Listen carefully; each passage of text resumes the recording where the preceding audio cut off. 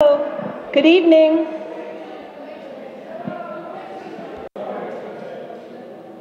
Good evening, everyone. I'm Susan DeCastro, the Ward 4 City Councilor.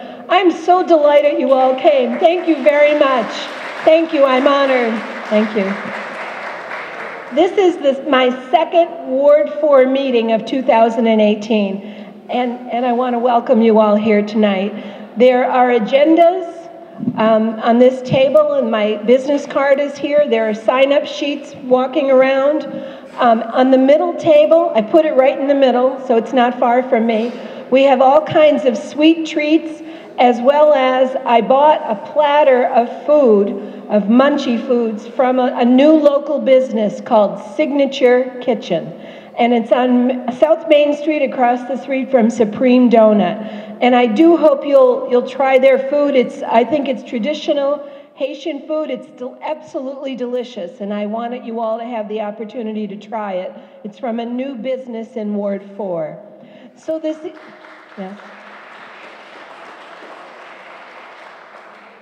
So at this time, I would like to recognize and thank the following elected and public officials who have taken the time to join us. I've got Councilor at Large Wynn Farwell, and our City Council President, Ward 3, Councilor Dennis Anieri. Thank you. And our Councilor at Large, Robert Sullivan. Okay. Jimmy Pereira is here from Old Colony Planning Council. Sergeant Mark Picaro is here to speak to us from the police department. I'm sorry, Captain Mark Picaro, forgive me. And we've got Principal Mary Beth O'Brien from Gilmore Elementary School.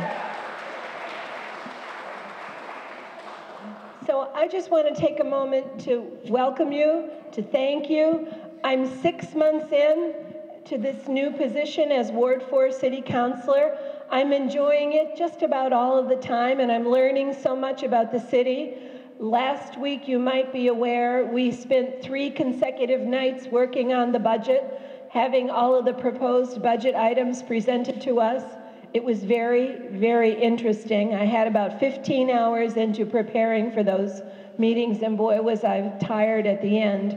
We will be deliberating on the budget this coming Monday, June 18th, and then the following Monday, we will be voting on it. So if you have questions or comments or concerns, give me a call at 508-941-0108. I'd love to hear from you. So at this time, I'm just going to take a moment to talk about economic development. That's the first item on our agenda. And the job of economic development belongs to a city department, the Department of Planning and Economic Development. It's on the 3rd floor of City Hall, and they employ 4 full-time people who are working on various stages of planning and economic development. This year, their proposed budget is $308,000. So I'm often on the phone, I'm often visiting the Planning and Economic Development Company. By the way, is this too loud? Yes. Okay, what should I do? Is that better? Okay. It's kind of weird, but I can do it. I'm often in that office, finding out what's going on, reviewing proposals for Planning and Zoning Board of Appeals and Conservation Commission approvals. That's where things start. That's where the permissions that the city has to grant begin and where they get approved.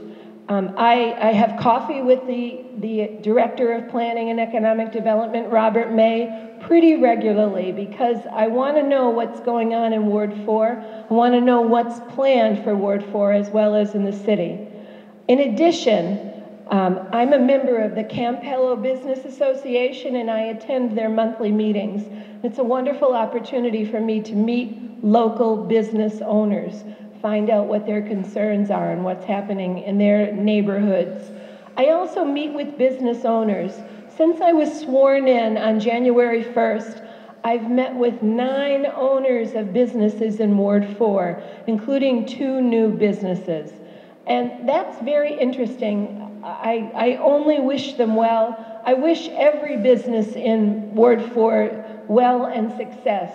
I'm trying to improve Ward 4, and of course a big part of that is businesses and more businesses and economic development. We do have a department, as I said, that's in charge of that in the city. I try to supplement, I try to work with them.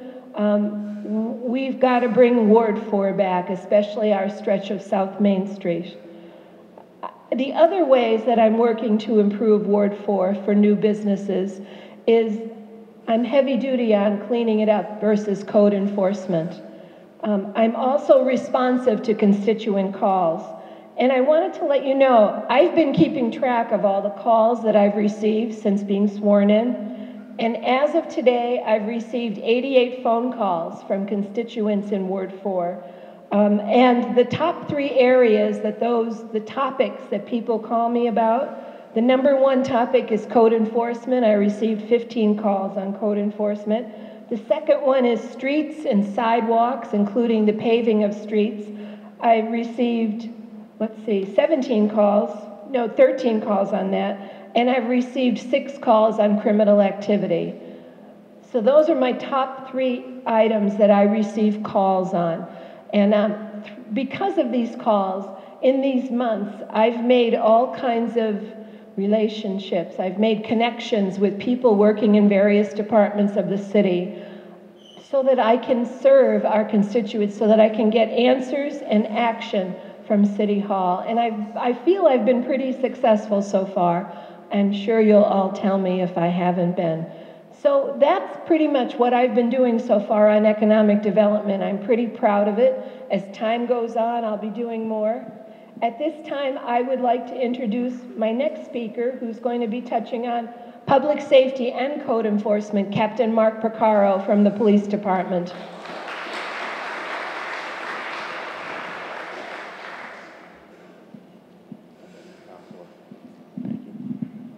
Good evening, everybody. I'm Mark Porcaro. I'm a captain with the Brockton Police Department.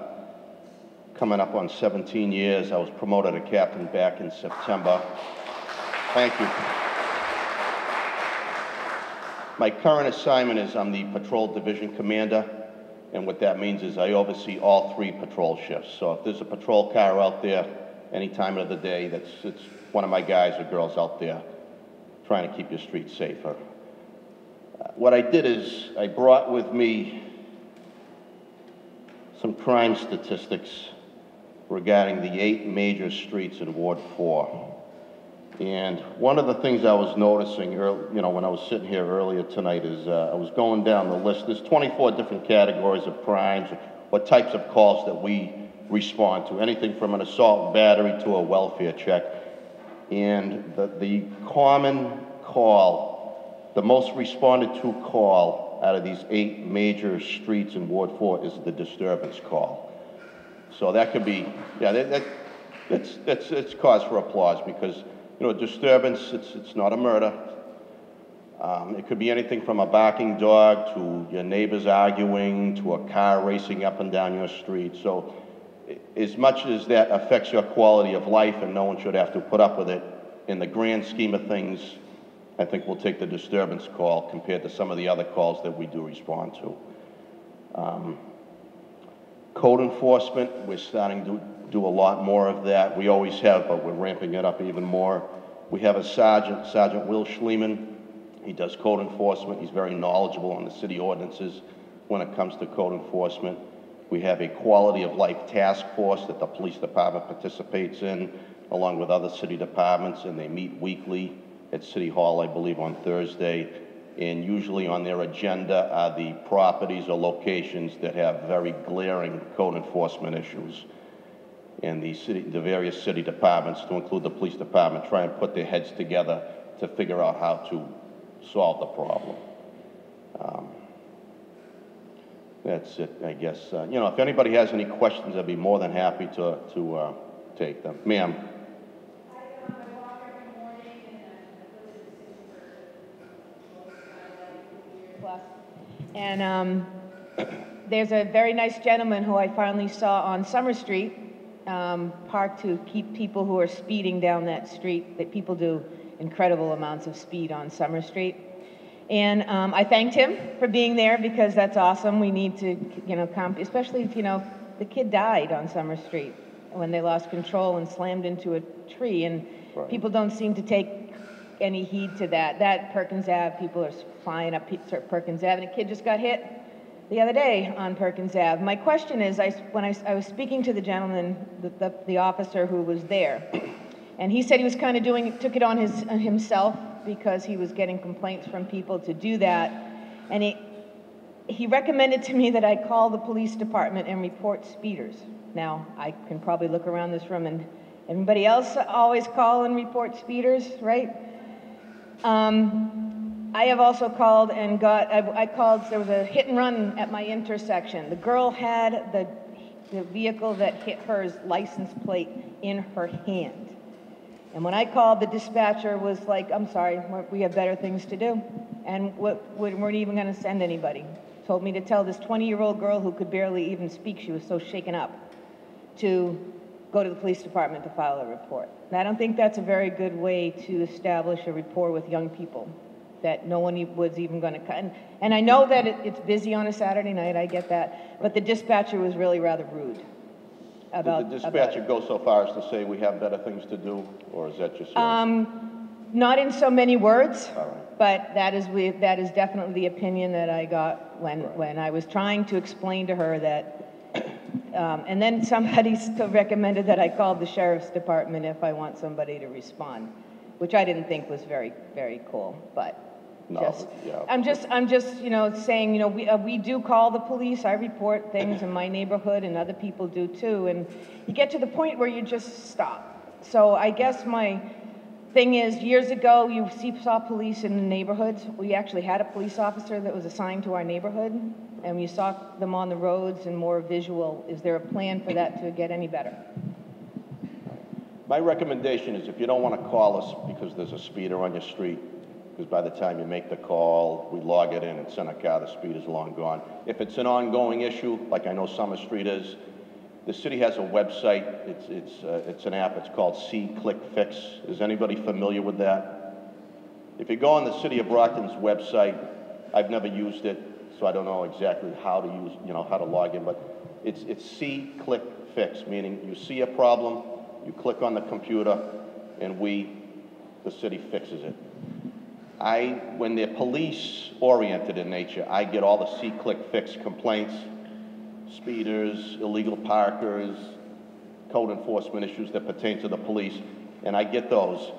And if it has anything to do with traffic enforcement, like speeding does, I will forward those complaints right to Captain John Hallisey, who's the city's traffic commissioner, and then he has traffic officers. He must prioritize and list out things for his officers to do. So maybe that was one of the officers. I'm not sure who that was. He was very nice. He was a very nice gentleman. I've seen See Click Fix complaints about Perkins Avenue on there, and one of the residents commented that when they spoke to police, they were told there's nowhere to hide to catch people. So I don't know if that's just, sour grapes. It happens. People just are going to throw things out there to stir the pot, a la Facebook and all that. But I'm just saying it's what's the word I'm looking for? It's the impression that people get, and just, Yeah. So. I'm sorry, that's happened, but I know myself, like the counselor has sent me a couple of issues regarding auto body shops, and one on Main Street. I've personally gone out to them a number of times and written tickets and towed vehicles. I know officers are going out there on a regular basis, keeping an eye on things. So don't be discouraged. Use that See Click Fix function on the city's website. I'll get it, and I'll make sure we take care of it. Thank you very much. You're welcome. Anybody else? Pam?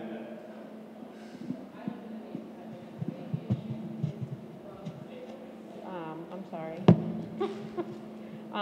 Drug sales going on right in front of your house. Like, I live in a neighborhood where there's no reason anybody should be parked in front of my house unless they're visiting me. Yeah. And I often have cars doing that. And they wait 5 minutes, somebody pulls up. I know what their transaction thing is going on. Right. I have called the police often. They've never said anything like that, but they leave. I mean, and then they come by and I see them drive the neighborhood. I know that's an issue throughout the city. I'm not, naive about that, but I don't want them in my neighborhood. And I continue to call. I don't care if they tell me, well, they're gone, there's nothing we can do about it. I get license plates, I give it to the dispatcher. Right. I don't know if they put it in the system or do anything with that, but I do it. I'm not letting them take over my neighborhood, you know? So. That goes back also to having people patrolling, seeing more presence on the street. Right. I mean, I can go days and days and days and days and days and not see a single police car drive through my neighborhood or even on the street. And I work local, so I'm on the streets a lot. I'm just saying, deterrence is the key, I think. Yeah. I'm not insinuating you're not doing anything, but I don't see it. Yeah, there are times our call volume really stretches us to the max. And it's unfortunate, sometimes we just don't have the downtime to patrol a neighborhood, because the minute a cruiser's clearing a call, that dispatcher's already sending them to another call. It's not uncommon for cars to get pulled off their dinner breaks, or they get pulled off of calls to go to other calls. That's how busy it gets sometimes. And going into the summer season, it's going to be challenging. I'm sorry. Or doing transactions Keep to calling on the us. C When you click call fix. us, you're doing the right thing. You're giving us the plate numbers that Yeah. does get put into the calls, because we see it. I've seen it before. Maybe not your calls, but Right. whatever you provide to us, we're going to put it in that call. It does go in. So Okay. it stays in there so that If you hear another call, say it the might be a same- while before we get there if Yeah. we're tied up. Sometimes you call, that sector car, down in this area would be the southeast car. If that southeast car is clear, the minute the dispatcher gets that call, he's giving it right to the cruiser. We don't hang on to calls. The minute the dispatchers, as supervisors, part of our job is to make sure the dispatchers are clearing up the board. The board are all the pending calls. So, as the shift commanders or the sergeants, and they have these on their MDTs and the cruisers, they can see, we get 2 or 3 calls pending in the southeast area. The southeast cruiser's clear, give the call out. That almost never happens because the dispatcher himself knows the boss is watching. So as soon as he gets a call, he's going to give it to the car that it in should the go area. to. Yeah. They'll prioritize, So they're taking down everything I say. everything you say, That's number one, where is I being never really recorded. know, It's so- being recorded and it's being entered into that okay. call. Okay. So even if we may not get right to your street right away to find that blue Toyota with the plate number, the guy might see it later on driving around. Exactly. Oh, there's that car that was, from that call earlier tonight. It was gone by the time I got to the call. But you know what? Let me wait and see if he forgets to use his turn signal or something, or he speeds. Now I'll pull him over and do a little something there with him, Yeah. Yeah. Ma'am? My name's Annabella Ziegler. I live on Litchfield Street. I'm off of Carl Ave. Sure. And I'm like you, I would stand up, but my foot is in bad shape, I'm sorry. So I call the police.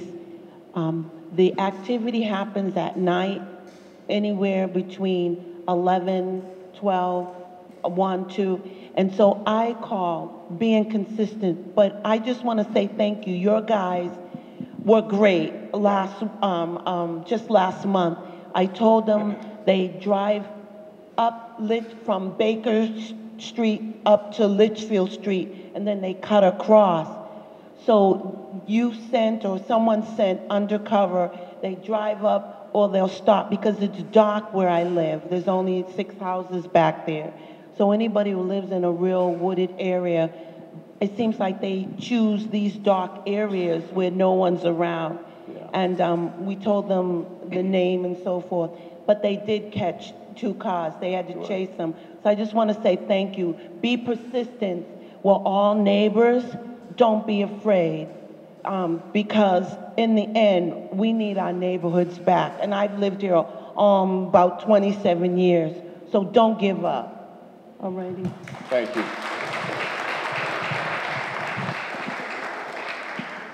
Anybody else? Sir? Hi. I'm a lifelong resident of Ward 4. I have a question. I know the summer and everything that you have, that there's going to be a lot of parties and everything else that goes on. But there has to be a limit for how loud the music and everything else happens, because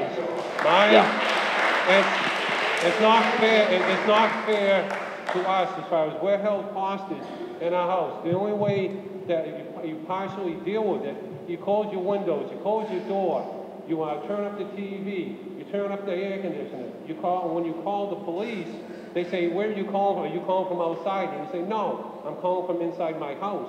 What rights do we have as a homeowners as far as it's, why are we held at the mercy of the people who are being inconsiderate, who at the end of you can tell that they had a party, because the next morning you have empty beer bottles, broken beer bottles, bottles of liquor as far as in the yard. That's not being considerate as far as like for neighbors. Right. Yeah, you shouldn't have to put up with that. With the warmer weather come the various graduation parties and all sorts of different parties. It's that time of year, but at the same time, they should be good neighbors. They shouldn't be bothering you to that extent. If again, a lot of people might be discouraged to call us, but if there's a loud party and it's bothering you, call us. We'll eventually come down. I just got one email regarding an address on the north side of the city. And I looked up in our computer a history of this address, and sure, it was a see-click fix complaint. And I looked it up just to, make sure that the information I was being provided was correct. And sure enough, all last summer, a lot of loud music disturbances at this address.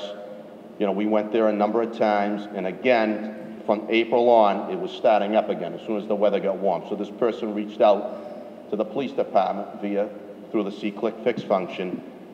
And now what I do is I put in future calls for the weekend so that the cruisers can just go to this address, whether we get a call or not, and just drive down the street.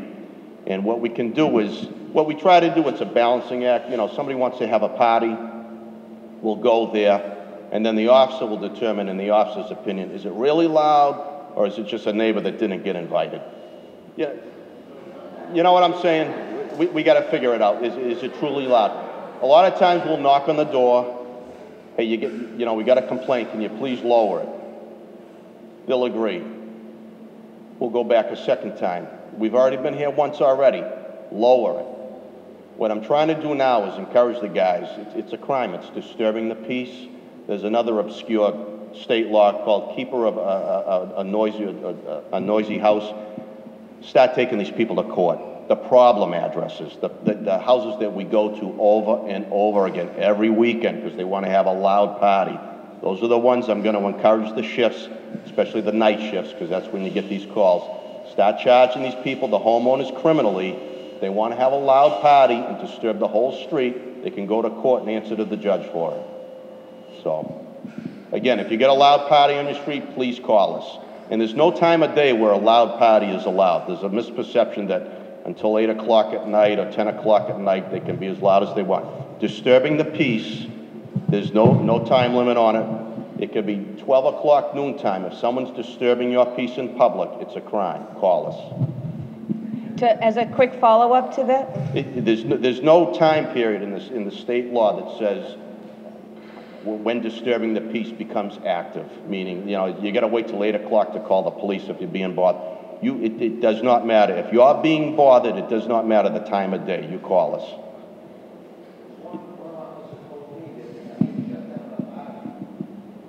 I don't know.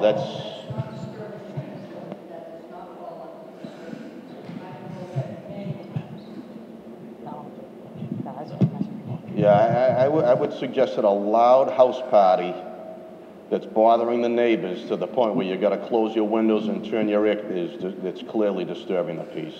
Yeah. Yeah, don't do that. Call us, and we'll come down. Yeah.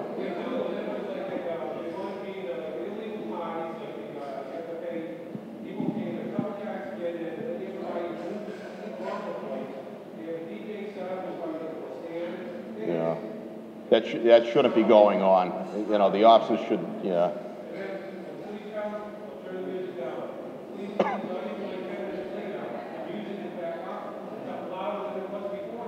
Yeah. If they're doing that after we leave, then I'd say they got their one bite at the apple with us. Then we should not be going back there just to ask them to turn it down again.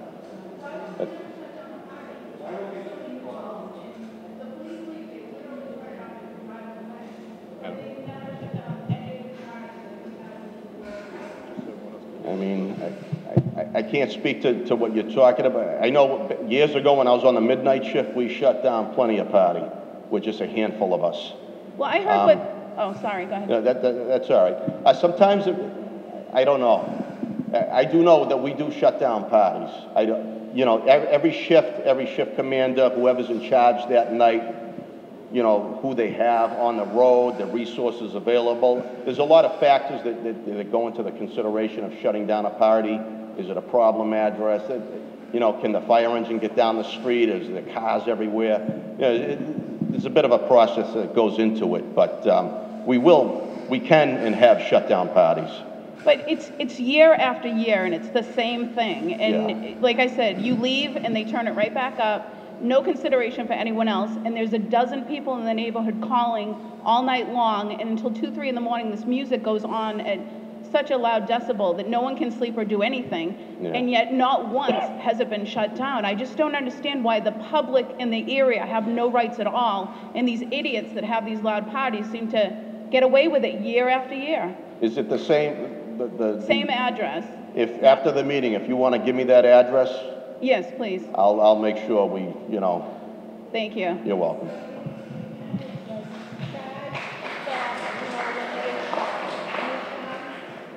I'm sorry, I can't hear you. I don't even need it.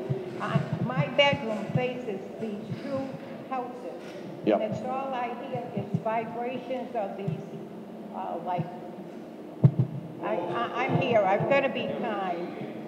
But it is so, I just get all shook up to see them. They're running around mixing the guns like they're having a little, taking the young girls in somebody else's cellar.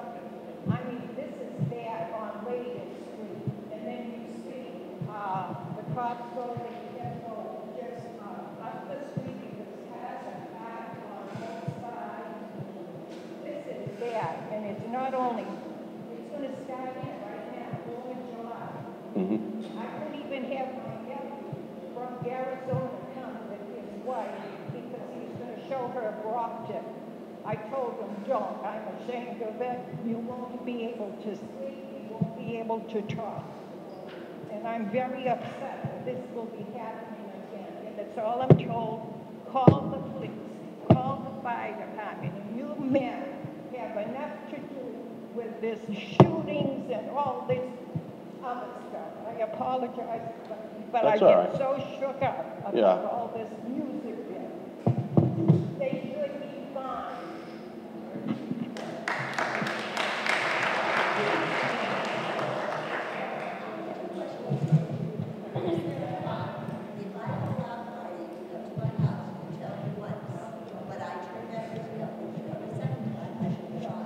If I'm charging people to come to my party, I'm moving out.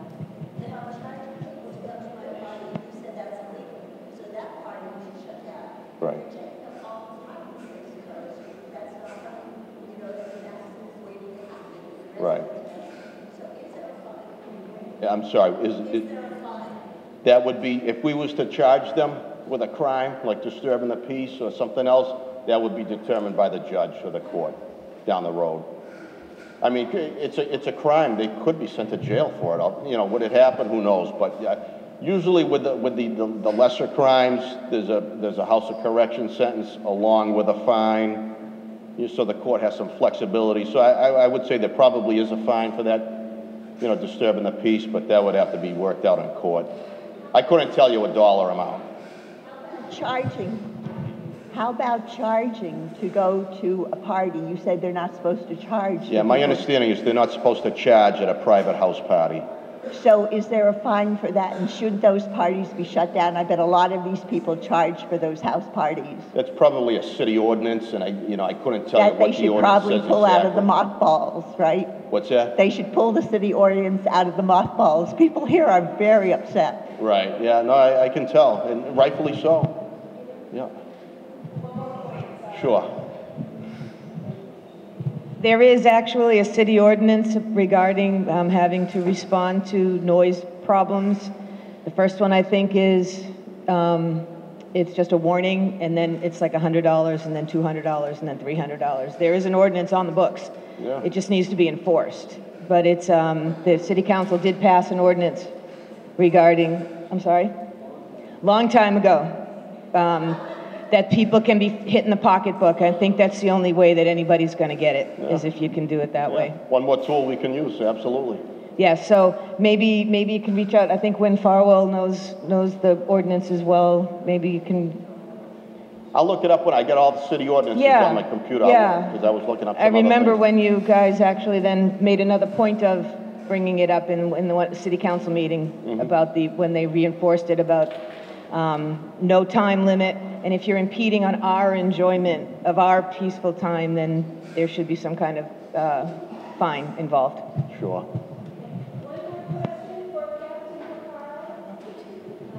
Ma'am? My problem is with this area, right from the Gilmore School down Clinton. We have like the biggest drug dealer right there on Pine Ave. About a month ago, there was a shooting on Pine Ave, right out my bedroom window at 1:30 in the afternoon, shooting out car windows. Right there on Emerald Street. And I have lived there my whole life.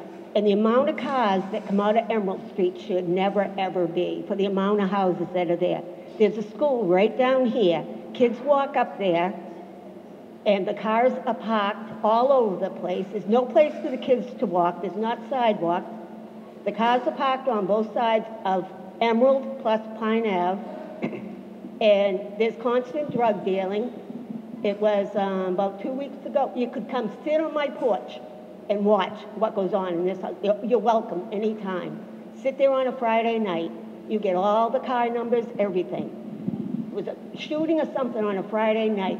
There were cars all over the place, going in and out of that house, in and out, everybody. The whole weekend, quiet after a shooting. Nobody came around. And I know it was, I'm telling you, come sit on my porch, and you'll see it all. And I think Ms. O'Brien can back me up as far as they don't even have a school crossing guard up there, but the school has taken it on itself, right? You have two of the gentlemen from the school that actually walk the kids up there. They took it upon themselves because of the danger of these kids walking. So in this small area, there's a whole lot going on, a whole lot. And we really need a lot of help down here. The kids play baseball down here, all that's going on. Kids are walking on Emerald and Pine, and all that's going on in the middle of the day, too. So, we need your help. All right.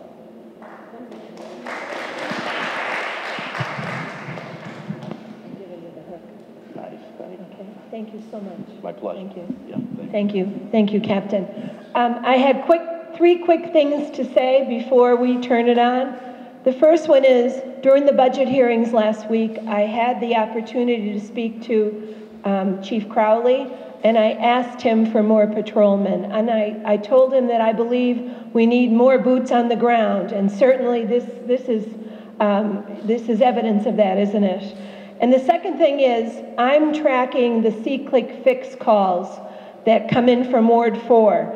And I want you to know that in 2 months, Ward 4 put in 83 C-Click Fix calls. So what that says to me is that we're using it. Keep using it. Use it often, and don't be afraid to do it and then to call me, okay? Our next speaker is a Ward 4 resident, and he's going to speak briefly on mortgage foreclosures. Brian Moriarty from NeighborWorks.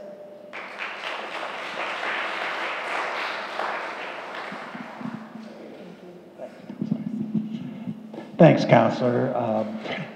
I'm a Ward 4 guy. I live up in Copeland Street. NeighborWorks has been here about 10 years. We came in, we were doing home buyer education, and then 2008 came and the foreclosure crisis hit Brockton hard. So we were granted through Congress, through the National Foreclosure Mitigation Program grant. We were recipients of the National Foreclosure Mitigation for the past 10 years. So we paid staff for the past 10 years. We have 5 staff. So we're a HUD counseling agency. Our services for foreclosure counseling is free. We act as an advocate for you in applying for a modification. And we call and make sure that the application is correct, and we follow up with phone calls. So if you have any questions, I've got information here. I'll put it on the desk. You know, along with foreclosure counseling, we do home buyer education. That's critically important because those that receive home buyer education are much less likely to be foreclosed on. We do reverse mortgage counseling. We do down payment assistance, veteran services. We do VITA, volunteer income tax assistance program every year in January, February, March. It's free, and we did over 500 people this year. So I'm going to leave these flyers out, and if you have any questions, I'll be glad to answer them. Thank you.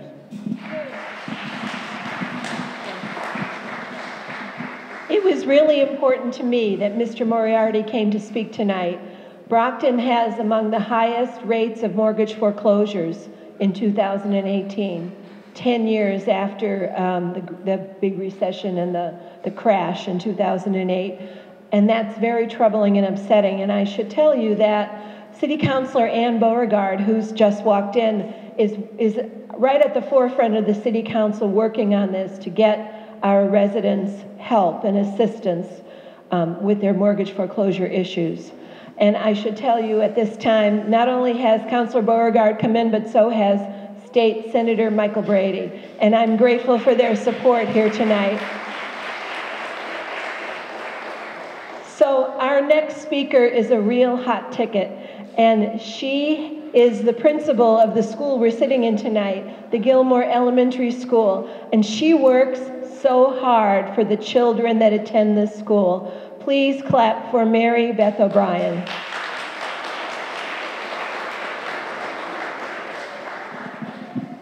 I don't know if I need the microphone. I never use it when I'm in here, even when there are 200 kids in here. Can you hear me okay? All right, the kids would tell you I'm too loud anyways, and I don't need that. Oh, you need the mic? Yeah, we're on cable. Oh, I didn't. Sorry. Hair and makeup did not arrive. Do you see? Right? Hair and makeup didn't arrive today, so please excuse my appearance. I was at a baseball game with my students all day. So I'm the principal of the Gilmore Elementary School, formerly the Huntington Elementary School, which I'm sure many of you have walked through, if not attended, correct? So last year, we brought our entire school body here to the Gilmore from the Huntington. So we opened our doors this September, and I'm sure anyone who lives in the area, you weren't so happy about the traffic, so I'm sorry. Hopefully it's gotten a little bit better, but it's definitely better than it was on Warren Avenue, right? Okay, so a couple of things about our school, because we are unique in comparison to the other 11 elementary schools, is we're what you call an expanded learning time school. So back about 7 years ago when June Saba McGuire was the principal of the Huntington, we worked together as a faculty and with our families, and we worked with the Department of Elementary and Secondary Education in order to expand our school day, in order to provide our students with more opportunity than they were getting from their suburban counterparts. With that said, where we are today, our students actually the Raymond joined us last year with this, but our students wear school uniforms, so you'll always know if it's them causing trouble, so never hesitate to give me a call if you see it say Gilmore or Huntington. Some of them are still wearing their uniforms that say Huntington. So they wear navy blue collared shirts and khaki pants, and we teach them that you need to dress for success. In addition to that, they attend school 90 minutes a day longer than every other elementary school. And what we build into that time is not only core academics to provide them with some increased opportunity to gain against their, the global competition that's out there, right? Because it's getting more and more difficult to compete in the STEM and the global economy. But in addition to that, we offer a great deal of enrichment opportunities built into our school day. Many of you almost walked into our community room right when you enter the school, but what you saw in there was Bridgewater State University holding a college course. But also during the school day, Bridgewater State University comes in and they serve as mentors to a lot of our students here. And that happens with 3 different components throughout the day. Our favorite partnership, don't tell Bridgewater that I just said that, they're my favorite too, but our newest partner, and it's a thriving partnership, is with the YMCA. I have one of our YMCA peacemakers right back there. Yeah. Who I have to say did a far better job hosting an assembly than I ever could when we had a peace rally just this year, and it was so much fun. But in addition to that, the YMCA comes in and provides 1 hour of enrichment to our students during the day. They painted that gorgeous parking lot that you see out there to make this look like a loving, warm, absolutely exciting environment for our students. All of the posters that you see, if you decide to walk around the school before you leave, and they say things like kindness counts and all of these great slogans. My YMCA family came in at the beginning of the year and did all of that for our students. They host a lot of family nights, and they also empower our families by having a parent cafe here. But we just offer a great deal beyond the regular school day for our students. And really, my slogan, and often the assistant principal rolls his eyes when I say this because he thinks I'm like a slogan queen, but we're the Huntington Hawks, so now we're the Gilmore Hawks. And what I believe in is it takes a flock to raise a hawk. Don't you love that? Isn't that so gimmicky and elementary, if you will? But the best part about that is that one of the things that we've really tried to foster over the last 2 years, and it's really part of our growing partnership now as an ELT school, is to really involve our kids in the community so that they can see that this is their home. And really, education and our students are our future. So we can sit and we can talk about what's happening beyond the school walls and what's happening in the community, but unless we invest in our kids and educate them about what matters to build a thriving community, know that when they're walking from here to the Campello T to go on their field trip, that they need to pick trash up along their way. When they go and they build, one of the things we did this year, that one of my favorite events, I'm sure you all know Lynn from the Keith Park Neighborhood Association, Lynn Smith. Does everybody know her? If you don't, you should. I love the woman. If it wasn't for her, I wouldn't be able to put on a lot of my community events. But in the fall, in November, we have what we call the Holiday History Lantern Walk. We started at the Huntington, and now we're doing it again at the Gilmore. And we take our kids and we walk through the Campello neighborhood and learn about the history. And then they decorate the flower boxes on Main Street. And really the idea is to really take part in your community and try and find the beauty in it and engage yourself in it, because that's the best way to keep it thriving, right? Right? So that's really what we do here. If you ever have any ideas of something going on in your neighborhood or in your community and you want the kids to be involved, we're happy to do that. And when we open our doors in September, this wall over here that kind of appears to be the front of the school, but it's actually the side of the school, that's going to have a big, beautiful mural. Similar to the murals that you see downtown of W.B. Mason, on the side of W.B. Mason with Fenway Park, and then some of the other ones of Rocky Marciano and things like that. We're actually going to have something that's a tribute to schools and education over the years, because the best part about Campello is the rich history and the immigration that's occurred right here in this little nook and cranny of Brockton. But the one thing that's always been common is the fact that we've educated everyone, and that's really important to us. So you're going to see those themes in that mural, and it's going to be beautiful. So welcome to the Gilmore.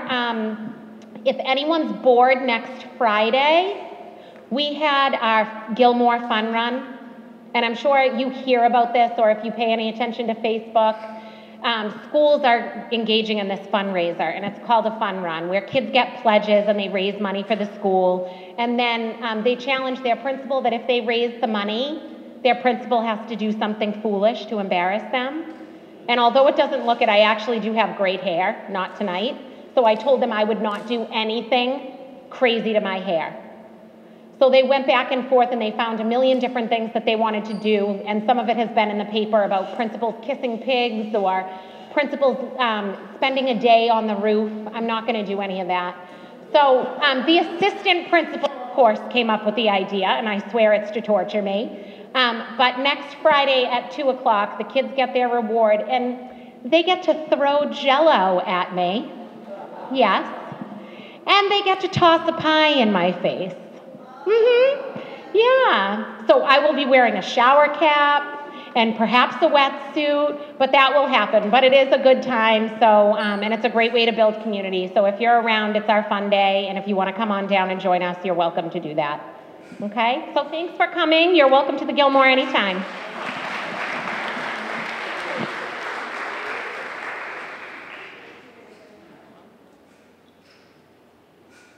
Brett Gormley is our Ward 4 school committee person. He was not able to be here tonight. He had 3 other places to be. I think they must be cloning him. He's written me a short letter that I'd like to read to you. Here's what's going on. Currently, we are awaiting the state budget to be finalized.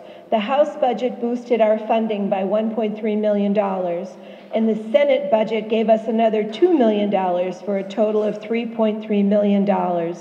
That will allow the school district to recall a good number of teachers.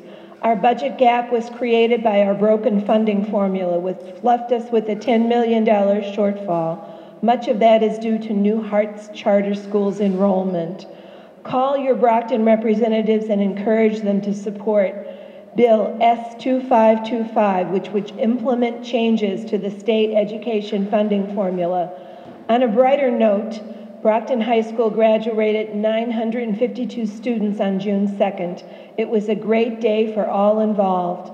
The facilities department and BHS staff do an amazing job coordinating this massive undertaking. If you need to contact Brett, his email is brettgormleyward4@gmail.com, and his phone number is 508-813-9919. And right now I would like to welcome Counselor at Large Wynn Farwell, and he's going to speak about the proposed ordinance for the retail sale of cannabis.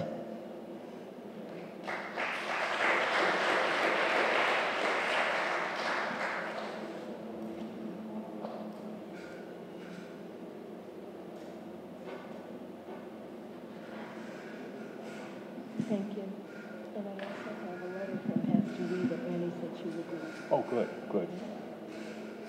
This is really funny because I was an only child brought up in a very strict Yankee family, and I became a summer cop down the Cape at age 19. Never tried marijuana, never put a joint in my mouth, have no idea why people have a love affair with it, which I found out since the substance has been legalized and we're working on marijuana regulation. So I can't tell you anything about what it does or it doesn't do, but I can tell you what we're trying to do with respect to the regulations in Brockton. As you know, it was legalized in the state election of 2016. After that, there was a Cannabis Control Commission that was formed. They came out with regulations. On March 19th, the City Council Finance Committee held a meeting, and we talked about the law and how it would be implemented. And we were told by the city solicitor we would probably receive some information in about 3 weeks.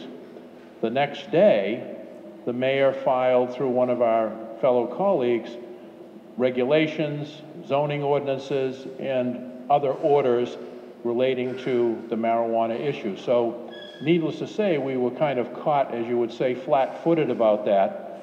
The state regulations, by the way, are over 100 pages. That has to be read. The zoning regulations, which we're currently considering, and Councilor-at-Large Bob Sullivan is the chair of ordinance, I'm also a member of ordinance. Those are critically important because this is a brand new industry. Does it have the potential for bringing in revenue to the city? It does. But does it have the potential for changing the flavor of Brockton forever? I think it does.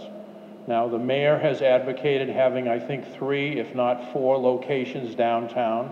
He does see this as a revenue-generating industry. I respect his point of view, but we have taken our time, much to the criticism of some people, to carefully go over the regulations that the state has proposed and to create our own and to look at zoning. Now, why is zoning important? It would seem to me, and I'm going to ask you for an informal poll in a minute, it would seem to me we wouldn't want to zone an area near a school and allow sale of recreational marijuana products, whether it's the substance itself or gummy bears or marijuana brownies or all of the other things that go along with it. It would seem to me we wouldn't want to do it near the libraries. It would seem to me we wouldn't want to do it near the YMCA. It would seem to me we wouldn't want to do it near health clinics or other health facilities.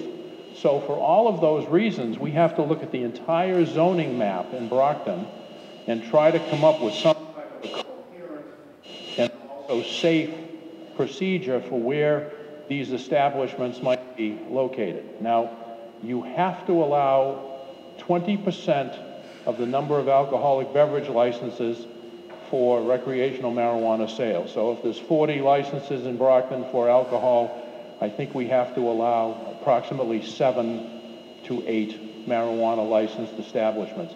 That's what we're working on. There will be a meeting in July of the Ordinance Committee, and we will have all of our members there. We'll be looking over the zoning map. We'll be looking at business regulations. Whatever happens, we want to do it right. I mean, this is our city. It's going to attract a different type of clientele. I mean, people coming in to buy marijuana are not going to be the same people that, you know, go up to the mall to the steakhouse. And it sounds humorous, but it's all the unknown. And we can't just generalize and say, well, this is how it worked in Colorado. This is how it worked in the state of Washington. You really have to drill down to what will the impact be on Brockton and how can we make this as successful as we can. So that's where we are. We have not taken any action yet. We are going slow. We are reading. We are doing research. Some of us are looking at what other states have done, what business regulations have been enacted, what restrictions have been put in place to protect children, because that's, to me, that's the key. We know that we do have occasions when children, and when I say children, I mean people under the age of 21, get alcoholic beverages. We have to make sure that we are prepared in this city to protect kids under the age of 21 from getting into marijuana products. I mean, that's just a given. Forget the revenue, forget everything else. I want to make sure from a public safety standpoint that we protect our kids and our grandkids and make sure that they are not exposed to this particular industry before they're of sufficient age to make determinations for themselves. So that's, again, where we are. I do have just a couple of quick questions. I happen to be one of the people that favored putting out a ballot question, as other towns have done, to allow people to vote on this. Do you want recreational marijuana sales? That received a pretty lukewarm reception from some of my colleagues and other people, but just unscientific poll. If it were on a special ballot during the state election in November, Would you favor having that option? How many people would favor having that option to be able to vote on?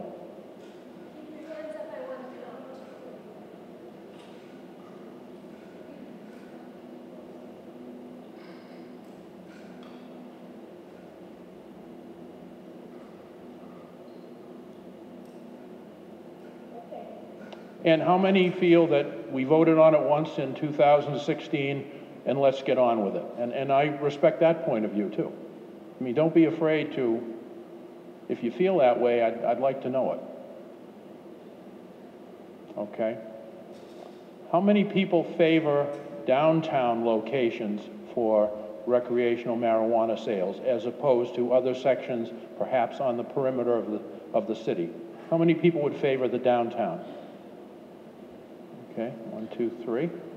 And how many people would favor the, I don't want to say the outskirts of the city, but the four corners of the city in terms of locations, such as the mall or up on North Montello Street or somewhere? Is there a third choice? Well, the third choice is you vote and you don't have it at all, but that's, you know. Okay. Well, that's it. I want to save sufficient time for everyone to ask questions that they still may have. I really thank you for your input, and I hope that some of you, if you can, will attend whatever meeting we have in July of the Ordinance Committee, so you can actually hear the dialogue, the debate going back and forth between the 5 of us. There are 5 counselors on that committee, and we're really entering an era where it's, if you can't attend in person, please watch it on local cable, because you really need to be involved in what's going on in the city. It's that critical. We've just entered an era where I think people have to be well informed and have to be involved, and you have to hold us accountable. You know, if we do something wrong, we need to know it. If you want us to do something, we need to know it. So I thank you very much, and I thank Susan for giving me the opportunity to come in here for a few minutes. Ann? Then we can do questions in a minute, right? You have something to read? Yes. Okay. Ann is my bodyguard. I'm reading this on behalf of a gentleman who has mobilized a group, and you'll be hearing a lot more about this summer. And this is Reverend Richard Reed. He's the pastor of the North Baptist Church. And he writes to Councilor Susan Nicastro earlier this week. I wish I could be with you this evening, but due to a weekly meeting I cannot attend. But I want to reach out to you with a brief message. As a pastor of one of Brockton's churches, I see a lot of hardships that individuals and families go through each and every day. I wish we had the resources to resolve every issue, but we do not. There is one thing that we can all do, and that is to work together to help stop future tragedies and to not pile on top of the existing problems in our city. There are some people who think that opening multiple recreational marijuana businesses in Brockton will help resolve some of the financial woes not afflicting our city. The truth is, as the evidence is examined in places where this has already been in place, it is the exact opposite of what some of our community leaders are saying. Homelessness, distracted driving, vehicle accidents, increased burdens on the emergency medical services, emergency rooms, and city budgets all have risen dramatically since the opening of recreational marijuana businesses. For every dollar of marijuana tax revenue, there are $10 spent in costs associated to these businesses. This is just bad business. A new law pending at the state capitol will put the burden on the taxpayer if the marijuana businesses do not do as well as they anticipate. Increased service fees and taxes are at risk we cannot absorb. Please let your counselor and all the councilors at large know we demand a ballot question this November to give you a voice for the future of Brockton. Let's come up with some positive ways to enhance Brockton. Sincerely, Pastor Richard Reed, North Baptist Church. So I just will preface this by saying there will be meetings throughout the summer that we encourage people to attend that are interested in speaking out on this issue, pro, con, or in between. and being a part of all this, and we encourage you to always attend all meetings in this city, whether they're ward meetings, ordinance meeting, finance committee meeting, accounts committee. There are all sorts of meetings going on. Remember, you own Brockton. You can't put it on eBay if you don't want it anymore. You can't have a yard sale to get rid of it. So you can make it a better place by being a part of it. So thank you. Appreciate your time here. Okay. Answers? Oh. Okay, any last minute questions? Dennis.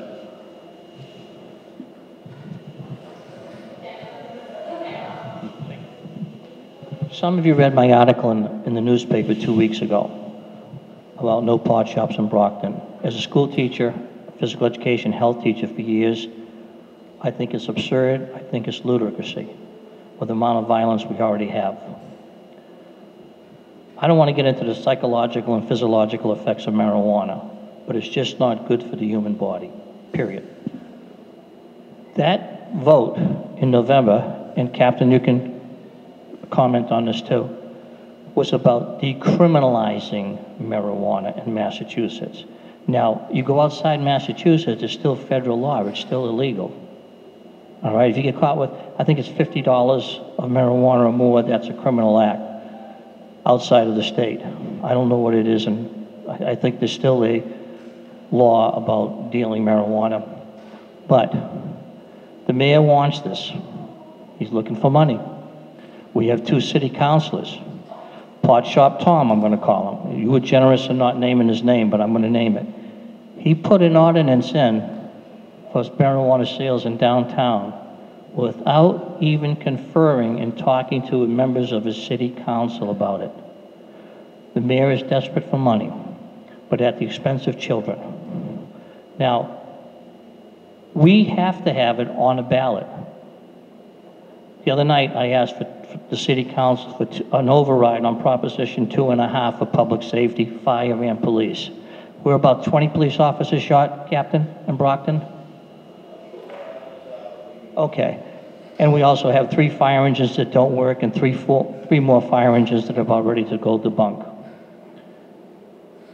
It is ludicrousy to even think about having pot shops around children, around the schools. It's ludicrousy. We also had 1 counselor, and there's going to be 4, definitely, that will vote against not having it on a referendum come November. We the people, and I'm leading a charge on this, we the people must go after our city councils, but there's 4 of them that won't, okay, to put it on a referendum. I don't know how any city councilor can deny democracy, deny people the right to vote. I really don't, okay? But we have some that are going to try and deny us the right to vote on this issue, whether we want them or don't want them in Brockton. And I've met with Reverend Reed, Councilor Farewell on this a lot. We can't allow this to happen. I want you to understand something too, that every city around us and town around us voted it down. Rockland is the only one in the whole South Shore area that wanted it. So where do you think these people are going to come? Do we really want children walking by smelling the stuff in the air? Okay, all right, so the other day, Jack Lally, Council Lally, went after the Reverend Reed horribly. He even was upset that churches don't pay taxes, okay? Now, we have the right to vote, and we need it on a referendum. Let the people decide. I almost think it's illegal, and a civil rights violation, to say to people, you don't have a right to vote. I really do. And I'm checking on that right now. It needs to be on a referendum.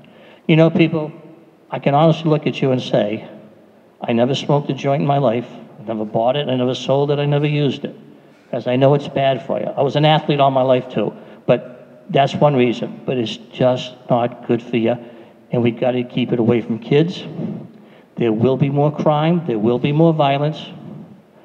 What's also bothering me right now is the police department has been silent on this. The school department has been silent on it. I've got to get somehow, some way, people on school departments, people in law enforcement have got to speak up against this. We need you. We need you desperately. Money should not be at the expense of children. Please, please push for this on the referendum. We need it, and we need to vote no sales of marijuana in Brockton. Thank you.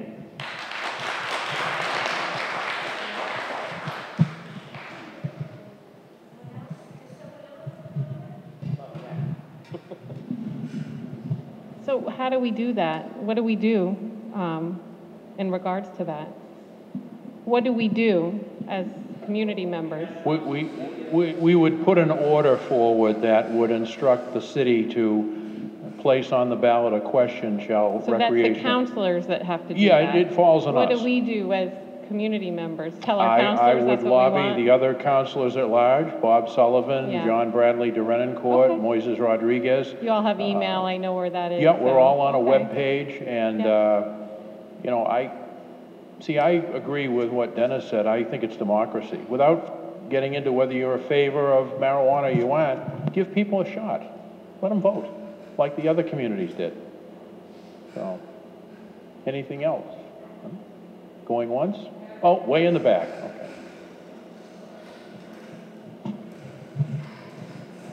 I lost my voice, so I'm sorry. So you're talking about like the children and not being around these pot shops. What about all of the paraphernalia shops that are out?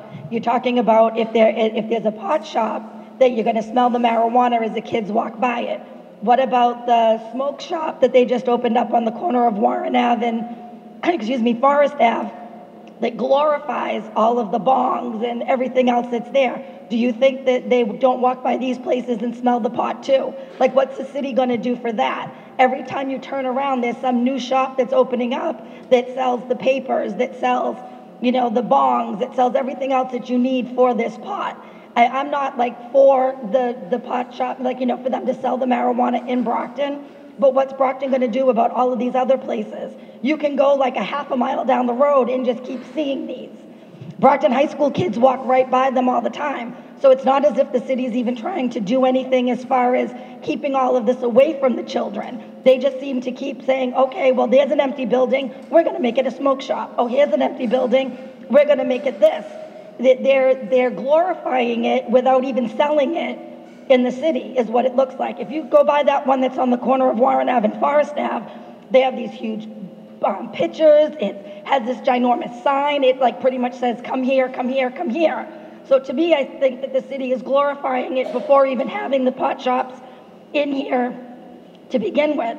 We're still bringing people from other cities to come in here to purchase all of that stuff there, because you can go to the smaller towns all around. They don't have like 7,000 of these smoke shops all over the place glorifying all of the stuff to be able to have for the marijuana. It is legal in Massachusetts. Whether they buy it here or not, they can still get it. But we're telling them that, we're kind of glorifying it and making it look pretty. Do they have any intentions on, if we do get, they do the smoke, not the smoke shops, but the marijuana facilities, are they going to limit how many of these smoke shops they're going to allow to continue to keep opening? I think I would answer it this way. For some people, not all, for some people, marijuana is a gateway to another drug. Not for everyone, and I can't tell you the percentage. I did have a member of the clergy who works with Teen Challenge tell me that if you want, I'll have all of my people come in and explain to you that if you have an addictive personality, if you're prone to that, and you start on marijuana, there is a danger that you will go on to something else. Now, with respect to the smoke shops, fortunately in my lifetime we have cut back on advertising for tobacco. Not enough, but we have. And I think we've kind of turned the corner, because I don't think smoking is as popular now as it was when I was growing up. I think for some of us what we're worried about is that if all of the other communities around us have said, no, we don't want any sales of these marijuana products, what does that mean for traffic and people coming into the city, public safety-wise? Perhaps driving under the influence of marijuana, which is very hard to prove when you're a law enforcement officer. There's no breathalyzer for grass. You just got to hope that you can make the observations and then put a case together. So it's difficult to enforce. If they're open during the day, and I heard that they wanted them open from 9 in the morning until 6 or 7 at night, and is it 8 o'clock? 8 o'clock at night. So if that's true, will we have this influx of people coming into the city if they're located downtown, traveling by all our schools, where we have a significant school population that still walks to school? So again, I think you've raised the point, let people vote. Because well, that's not it. Like, so the smoke shops you're saying are smoke shops for tobacco. I mean, pretty much we all know that the smoke shops are no longer for tobacco. The smoke shops are for all marijuana paraphernalia. Very rarely do you have anybody who rolls their own cigarettes nowadays. So anything that they're buying at these smoke shops have absolutely nothing to do with tobacco. It all has to do with marijuana. It's had to do with marijuana since way before marijuana was even legal. But we still allow it. We allow the corner stores to sell drug paraphernalia, whether they want to say it's tobacco paraphernalia or not. We know what it is. That shop that's on Forest Avenue, they have bongs that are the size of they are this tall, all across the whole front of their windows. That's not for anybody who smokes tobacco. I don't know too many people that are going to buy a bong this big to have a cigarette. Like, that's what I'm talking about. I'm talking about the fact that we're putting these shops all over the place. So you're talking about kids not being exposed to the marijuana that they're going to be selling. Technically, I feel that they're more exposed to the paraphernalia that makes it look like it's a fun thing to do than technically they would if it was a marijuana shop that you have to be 21 years of age or older to get into. Is what I'm saying. My thing is every time you turn around, we can walk down the street on Main Street and I can find probably 15 places on Main Street that are going to sell you bongs and rolling papers and cigars that we all know turn into blunts. I mean, everybody knows this thing. Whether you smoke weed or you don't smoke weed, that's what everybody knows. But the city doesn't seem to stop any of that. They just keep giving permits to these people to just open up all of these shops again. So we're glorifying the marijuana before we're even selling it in the city. So I want to know if there's ever going to be some type of an ordinance where we're going to say enough is enough. We don't need any more of these bongs to be sold all over the place. You can buy them when you go get gas. You know, I mean, you can go to some gas stations and you can buy yourself a Jamaican patty, a bong, and get gas. There's nothing that you really, you can sell anything you want to out of there. So my thing is are we ever going to stop allowing the permits to go out for these places to have all of this stuff all the time? Because to me, that's more glorifying it than selling it legally in the city. Well, you do need a license to sell tobacco products. But this isn't tobacco that they're selling. No, I understand that. I do not know constitutionally if you could prevent people from selling bongs. Because I can just see someone waltzing into federal court and saying, that's an artistic piece. I have that on my mantle.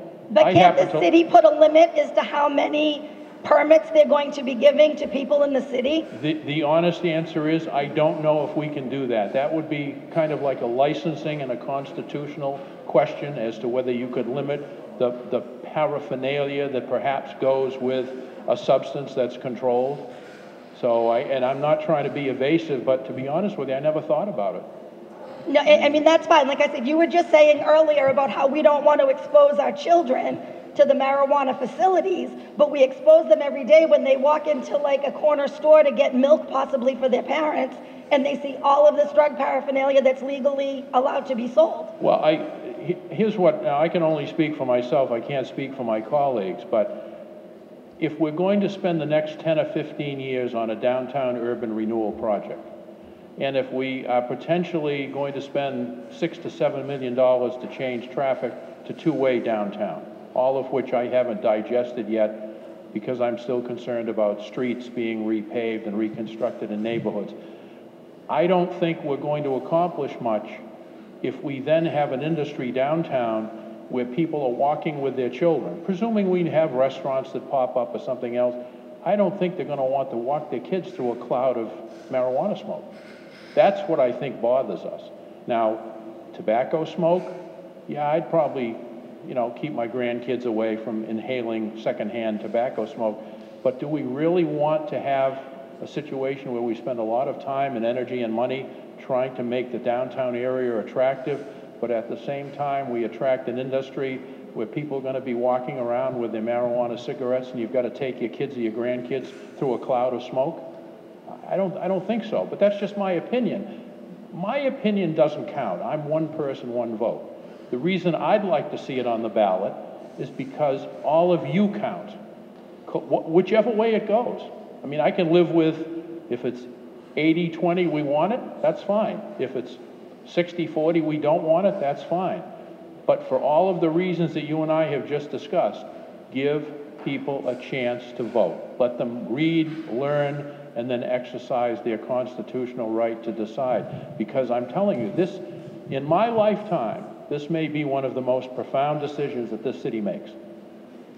It's going to forever change Brockton. And I hope I haven't appeared evasive to any of you.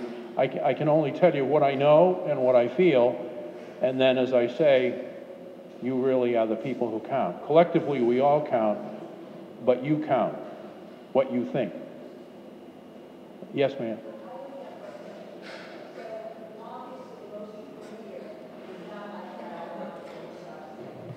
If you put that on the ballot, is that binding that the marijuana will not be allowed to come to Brockton? Like the other cities, they all voted against it. If we say no, we don't want it, if we say no, we don't want it, is that going to happen? Or are they going to say no, it's a non-binding thing? My understanding is if the ballot question is properly worded and it passes, it is binding. It's called an opt-out. There's an opt-out provision in the marijuana law that has been passed by the voters in 2016. So yes, it would be a definitive answer as to which way the community went.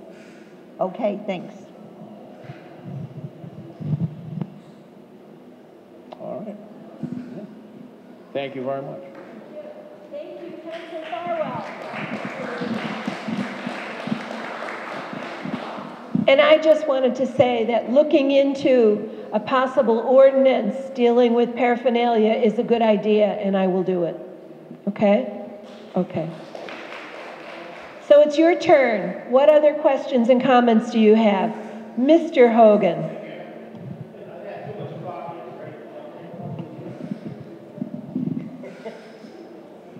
Thank you, Susan. I'm not on the agenda, but Susan allowed me to have 10 minutes. Okay, thank you. Believe it or not, I used to be an athlete and a swimmer. That's why I wore the shirt, so you know it. I own my name is Bill Hogan. I own the Downtown Brockton Museum. We actually have a number of grassroots plans and efforts that we've been doing. I'm just going to leave it at that. One of them is returning youth swim meets to Brockton. And we're going to do that this year. It's on August 4th. And the principal from the Gilmore School mentioned helping out on events that are coming up. I'd like to talk to you before you leave. Maybe you can start talking about the swim meet a little bit.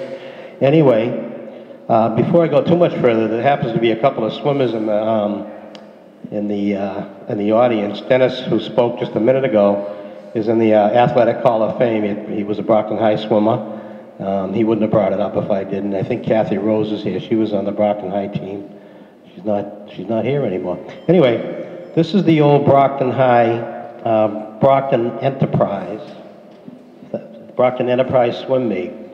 We used to get 350 to 400 kids entered in these swim meets. The top picture shows the Montello pool. The bottom picture shows the Campello pool. I'm in all the photos. I don't remember if I won, but I'm in there. My mother took these photos.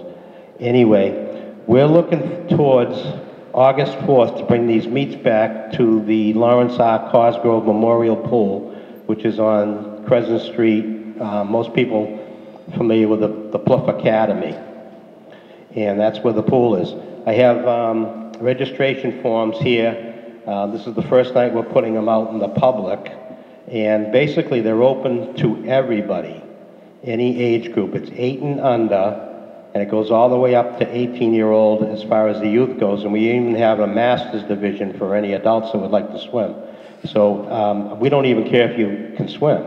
What we do is you can get in the meet, and we have what they call helpers, and they can say maybe pull some of the younger kids along the pool. So it's basically open to anybody. We have a challenger division actually, or a Special Olympics. So nobody's excluded from the swim meet.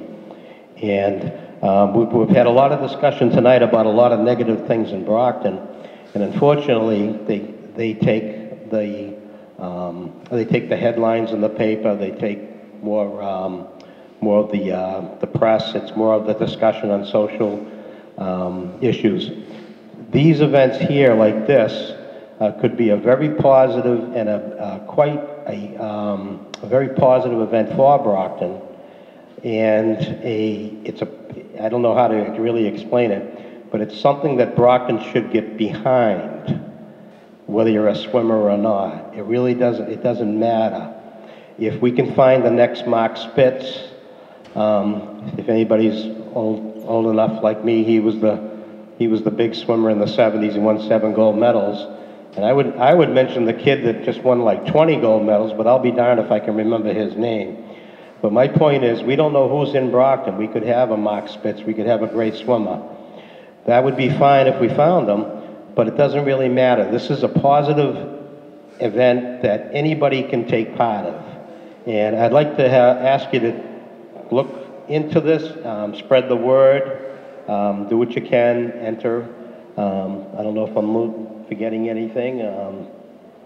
Yeah, and this is the beginning of the promotional part of this the swim meet.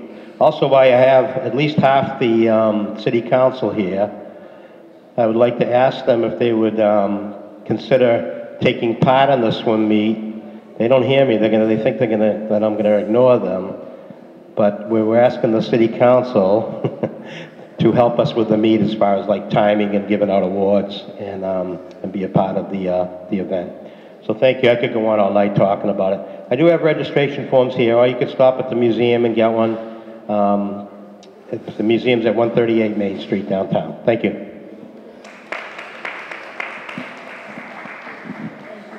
Thank you, Bill Hogan, man with good and thoughtful ideas to help Brockton.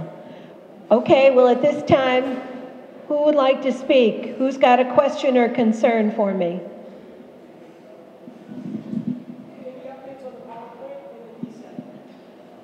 The last thing I heard about the power plant is that the commissioner of the DEP is going to approve the air quality permit. So they will finally have a permit.